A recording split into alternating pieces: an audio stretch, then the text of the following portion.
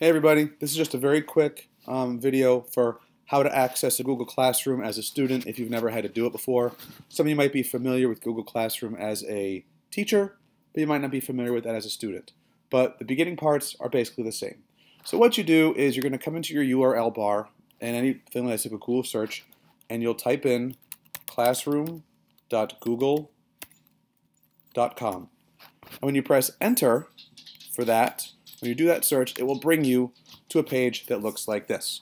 It might ask you along the way to log in using your AOS 94 account. Please go ahead and do so.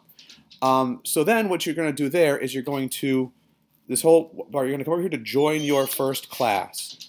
It'll bring a class like this, and what you're going to do is in the email that you received by now that you followed this link to, you're going to enter your class code. The class code is linked or is written out in that email.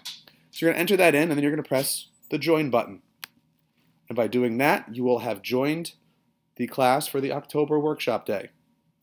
There it is, and here we go. So you see this is the basic the landing page, the landing stream, and there's a bunch of different things at the top. The stream right here, this is just what's been posted, what's been entered into the class. You'll see like the latest one is welcome to the October 11, 2019 workshop day.